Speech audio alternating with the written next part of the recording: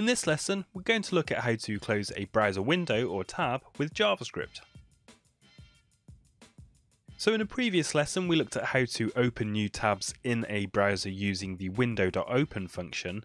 So it's a fair assumption to think that there might be a window.close function as well, and you're absolutely right, there is one, but it doesn't work in quite the way you would expect it to behave. For example, I'm just browsing to google.com at the moment, so if I try to use the window.close function here, you'll see I get a warning message in the console and the tab doesn't actually close in the browser.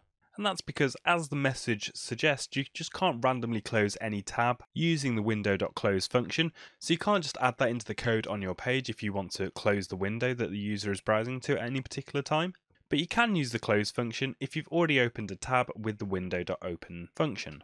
So for example, if I just go and open another website, if I head on over to the console and try that window.close function again, you will see that the window.close function does actually allow us to close that additional tab even though the code is run on the Stack Overflow website. Because it's been opened with a window.open function to start with, we remain in control of the script and can run that close function once we're done with that tab.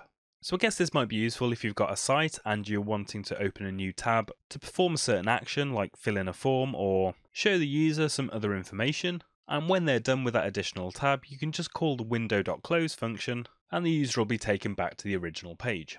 So there you have it. To close a browser tab or window with JavaScript, you simply use window.close, but you can only run that code on pages that have been opened with the window.open function.